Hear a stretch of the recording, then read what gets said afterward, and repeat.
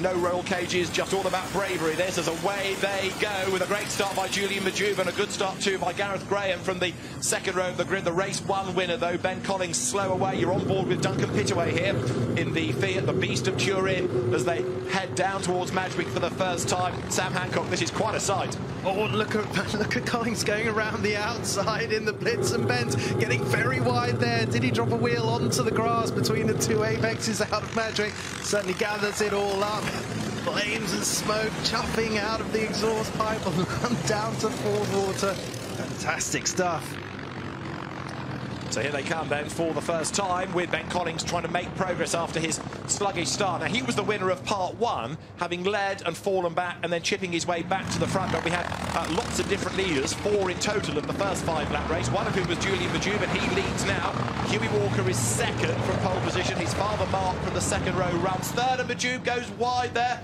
Finds the grass on the outside of the road, and so Huey Walker now picks up the race lead in the World War I aero-engined Theophile, and he's trying to escape with Julian Majube second, and then the 200 horsepower Darragh and the 25.4 litre car, and Mark Walker in third place. Well, Huey Walker did well there, didn't he? I was thinking he was looking very racy through the first part of St Mary's into the right-hander. Lots of little bits of steering in, but drifting the car nicely, leaning on it just a little more than some of the others further back. So we're right on board with the Beast of Turin. Love the way that Huey Walker is constantly, not just looking over his shoulder, but almost turning his whole body. No mirrors, never mind, things like that. His father there with the red and white crash helmet coming up on the inside in a car that he sits on. Look, there's nothing around him. You can see his arms, his legs, his feet, everything there on display as he works to try to get past Julian Majube for second place. But Mark Walker crouched over the wheel. What's behind me, he thinks. Looks over his shoulder. Into the chicane they come. This is the end of lap one. And again, leaning with the car, Huey Walker leads in one of the most spectacular grids we have at SpeedWeek. And look at this for second place now. Up to the outside comes Mark Walker. The Darragh will go through against the Sunbeam, and Ben Collins still a long way back. The Blitz and Benz has a problem. I think he's heading for the pit lane. Look, hand in the air. So I'm afraid the Duke of Richmond and Gordon's brother-in-law, Ben Collins, is heading for the pits. There he is. Ah, that's a shame for the Blitz and Benz, but meanwhile up front, it's the Walker show. It is, isn't it? And they both have the same demeanour at the wheel, don't they? That hunched over body language, tucking in tight, ducking down out of the airflow, but I think it's mainly just to get a bit of leverage on that heavy steering wheel. It is very unfair to describe this as wacky races, but there are some quite remarkable cars in this, remarkable ideas of how to mate a car and an engine together to make it go fast in this period. So there, the Darragh that did have second place dropping down the field, because round the outside also now goes the silver Vauxhall 3098 of Rob Hubbard, Julian Gauchy's car. So that picks up a place, and the wasp-tailed Sunbeam Indianapolis of Julian Majube dropping back. Huey Walker all of a sudden has been gifted an absolute whopper of a lead. He has, and he's making the most of it, isn't he? I feel like he's pushing a little harder than some of the others, everybody else quite rightly, giving each other space. Meanwhile, Huey Walker up front, managing to set the car up nicely on the way into the corners, just get back end drifting a little bit. These kind of cars, of course, not so keen to change direction. They're very good at stretching their legs down the straight and gathering a huge head of speed, but not so keen to be slowed or turned. Place change there, look, Ben, as through on the inside line into the race lead goes Julian Majube, so he was able to suddenly gobble up the advantage of Huey Walker. Having said he had a big lead, it suddenly disappeared when the power of the Sunbeam kicked in, and that car was able to claw back the time down towards Woodcote. So now you've got the leading 5 starting to bunch up, because also creeping into the mix, you'll see at the back of the pack, Rob Hubbard and others out of the chicane. So the Sunbeam leads the way.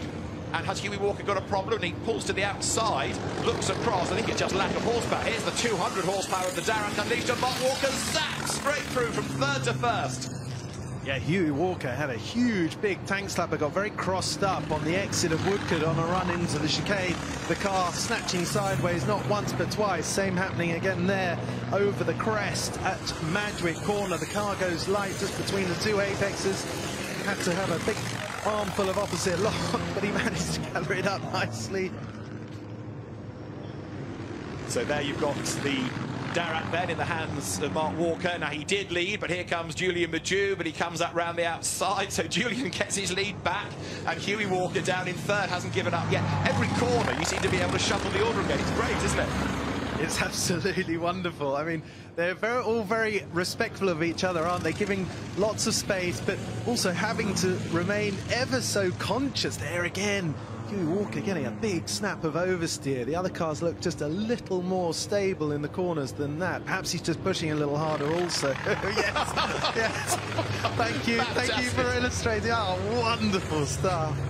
There might not be much rubber on those tyres, but there was tyre smoke. Even so, Huey Walker, real star in these. Rob Hubbard is behind him. Now here again, look, the horsepower of the Darracq starts to evince itself round the outside, third to first.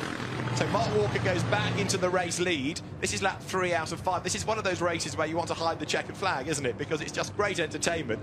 All of them trying hard. We've had a change for 4th place, which now means that James Collins in the Hudson Super 6 is up 1 place. And Julian Majoub goes back into the lead as they come into Woodcote. So trades again. Now heading towards the pit straight. This might be where, should be where, the Darracq can get the place back. Julian Majoub, the Iranian extraction driver, comes through, hustling on in the Fiat file is Huey Walker in 3rd place. But again, on this section of circuit, there's just no stopping Mark Walker. Give him a nice, fast section, and he's away. Well, I was going to say, if I didn't know better, we got a close-up shot of Julian Majoub's face as he went through the chicane.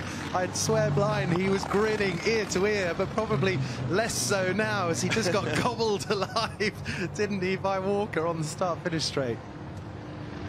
Pumping walk there to try and get a bit more power. Well, Julian Majoub goes through. Bit of fuel in that. Yeah.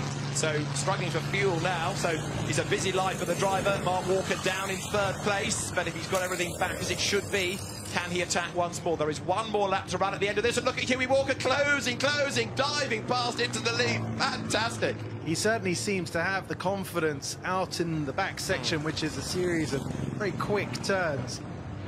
Lovely long shot. What a wonderful scene. These cars slicing through the English countryside.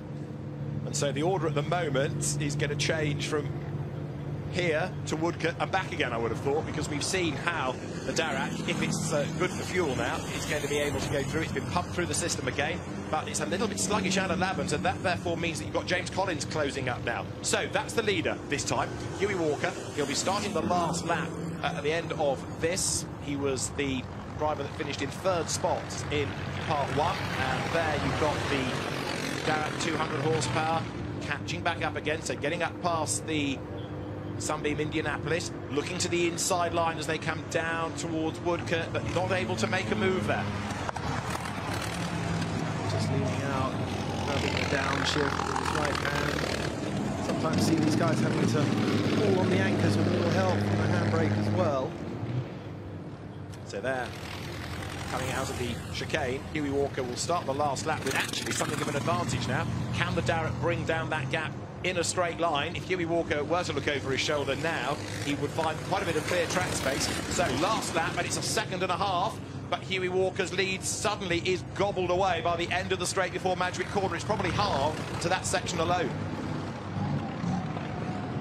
And he looks very comfortable in this part of the circuit, doesn't he? So, can he gather enough of a cushion through the next 2 or 3 turns and hold on to it as we just see yet more pumping? And we didn't see that in race 1, did we? So it does suggest that here Mark Walker is having to cope with a problem.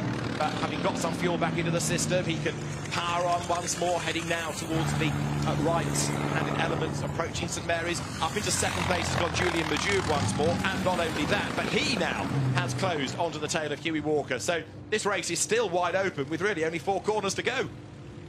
Well, it's all to play for, isn't it? On the long run down Laband Straight into Woodcote. And you've got traffic ahead, quite right, but it is all to play for.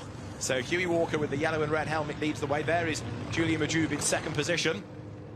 And other great battles are still raging on lower down the order.